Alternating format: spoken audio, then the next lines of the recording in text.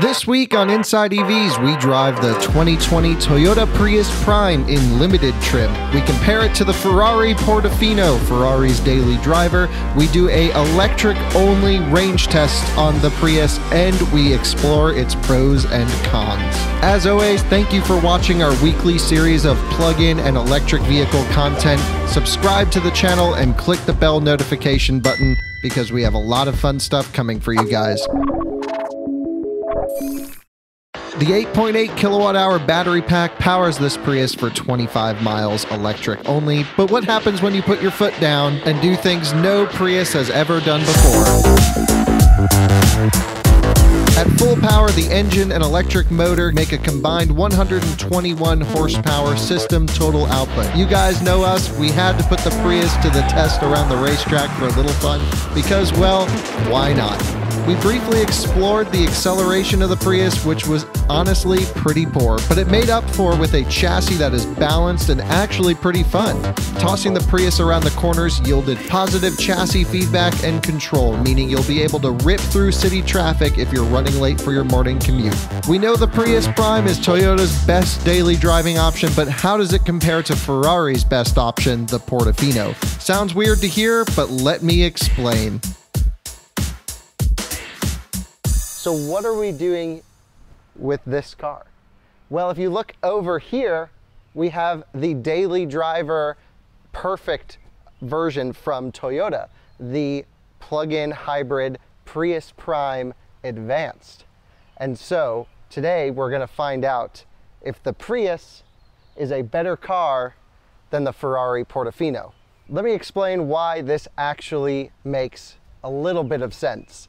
I was at the North Carolina Antique Auto Association's gathering where I was invited to go to a presentation on electric vehicles. And mingling in the parking lot of the car enthusiasts, the older generation of car enthusiasts in North Carolina, was a man standing proudly next to his Toyota Prius plug-in hybrid. And he kept going on about how this car was incredible, the technology was so cool, and he would not let it down. He would go just like this. I have a Ferrari, and this Prius is just way better in every way than my Ferrari. And every time I have seen a Prius on the road with a plug, I think, is it actually better than a Ferrari? So my friend Jim kindly invited us down, and today we are going to find out on this beautiful Portofino if that is a better car than this plug-in hybrid Prius. Let's run through a few numbers right off the bat. The Prius on the front of it has 32 bulbs. That includes headlights, running lights, fog lights, turn signal. The Ferrari, only 22. 10 more in this thing. As we move farther back, we'll find a few differences as well. You'll notice this has a very sleek design, very aerodynamic. Same with the Prius, although the Prius has a shark fin antenna on the roof. That's pretty cool, something that the Ferrari doesn't have. That just has a little knob on the trunk for radio reception. So 2 points to the Prius, 0 to the Ferrari so far. As we move inside the cabins, you'll see that the Prius has a heads-up display, something the Ferrari, surprisingly, does not have. So the Prius, more tech. USB ports, 1, 3 USB ports. And then as we move around to the back of the car specifically, the Ferrari has a typical aluminum normal trunk, whereas the Prius has a carbon fiber liftgate. And a few last points about the Prius. This gets, well, we've averaged in our testing up to this point just about 50 miles per gallon. Jim claims that he can get between 10 and 15 in the Ferrari. So really, I mean, you have no choice but to choose a Prius plug-in for your daily driving needs. And now let's go find out how this car drives, how efficient it is for the second part of this video. And now it's time for the Inside EVs plug-in hybrid range test. A little different than what we do with our full electric vehicles, which is a 70 mile per hour consumption test. What we're going to do here is drive around the city with a full charged battery pack and go until the internal combustion engine kicks on. We'll also have a chat about the Prius along the way. adjust the seat a little bit. And we're gonna select EV mode, locked in. It does its nice startup sequence, which you can turn off, thankfully, because it does get pretty aggravating. Okay, we need some AC here. If I could figure out how this silly navigation system works, it's very, honestly convoluted. It says it's 100 degrees outside. And we're gonna put the car in eco mode. We are gonna lock us in EV mode like we are now. And we're gonna go until the gas engine turns on. And we're just gonna run moderate fan speed. I think this simulates real world driving. Now, as you guys know, I do all of my range tests for full EVs. I always do a 70-mile-per-hour highway loop. For the plug-in hybrids, though, I find that they're most useful around cities, driving in electric. That's really, they have small battery packs. They're good for stuff like this. So we're just gonna go drive around and see what kind of mileage we can get. The other thing I should probably do is reset our trip computer. There we go. And the way I'll know is if we get the gas engine kicked on is I have a little car on my screen that shows green for EV, and that will turn off when the internal combustion engine portion turns on. Now, the Prius is a pretty interesting car drivetrain wise. You have so many drive mode settings. You have, first off, you have eco, normal, and power mode. And you guys know me, I've had it in power mode all week, racing everyone.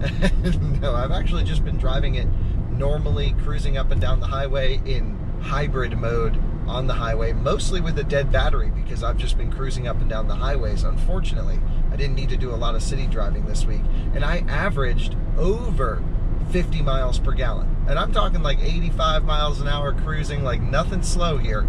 And the Prius just sips fuel. It's been extremely economical, especially as last week I had the Toyota Land Cruiser, which is their big high-riding SUV off-roader, and that got 11 miles per gallon. So this is a welcome change to my wallet.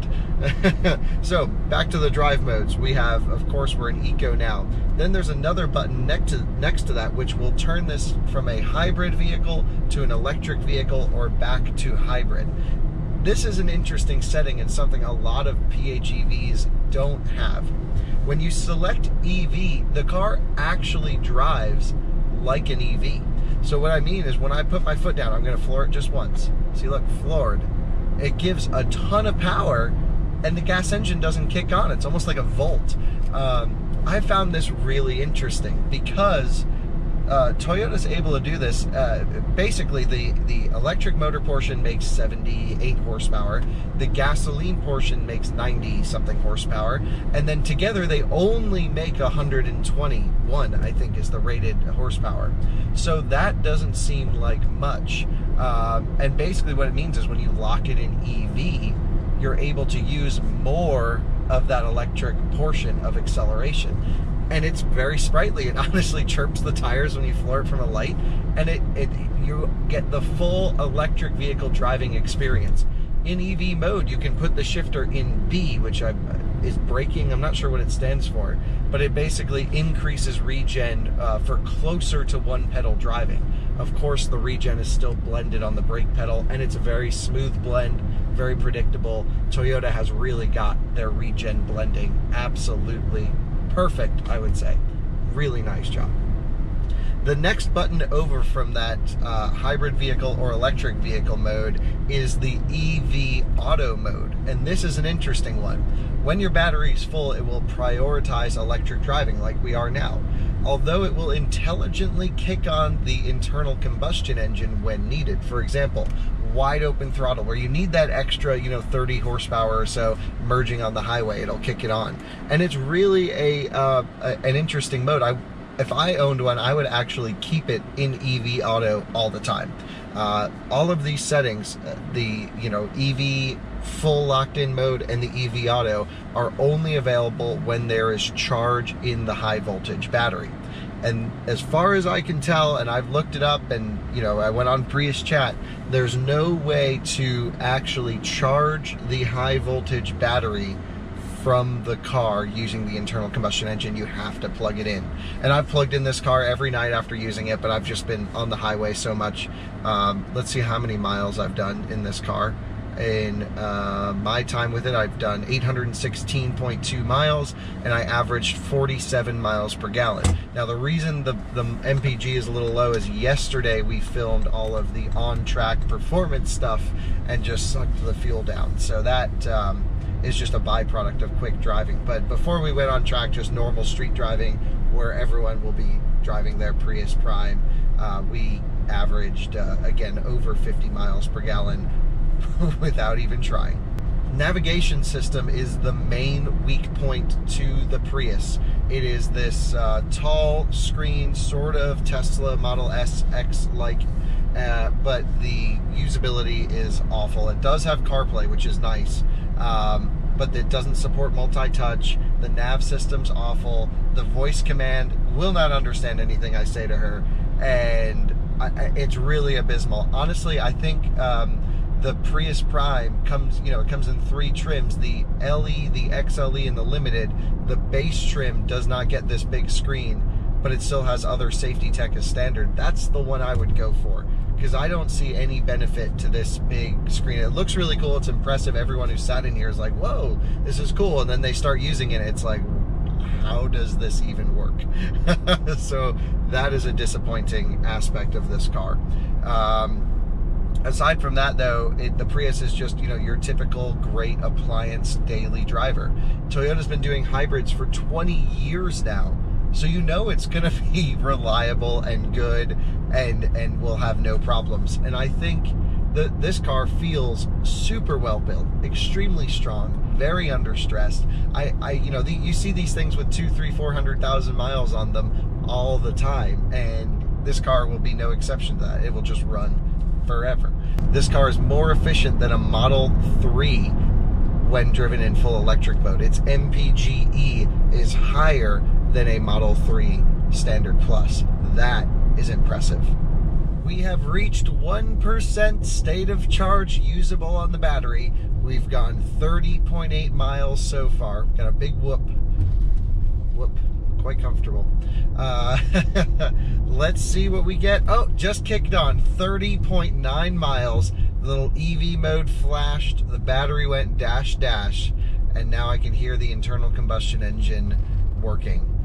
That is 6 miles more than EPA rated, and I drove completely normally around town. That was a mix of city, a little bit of cruising, not highway, but sort of surface streets that are a little bit more wide open.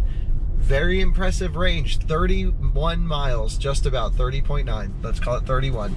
That's more than enough range for most people. I mean, I went from one side of our town to the other, and pretty much back to home now. So that was great. What more do you need? I think very impressive showing by the Prius in the range test.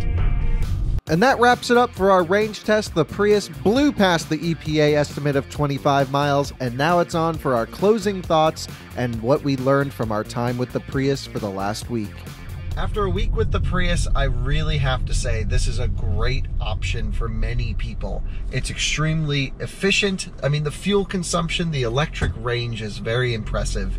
The cargo capacity is fine. It is more than what most people would need. I would say if you have dogs, though, that higher load floor in the trunk and the lack of rear air vents is definitely a downside. Overall, though, it's just a Prius. It's a solid, dependable device to transport you around. It will never fuss at you. It probably will never break.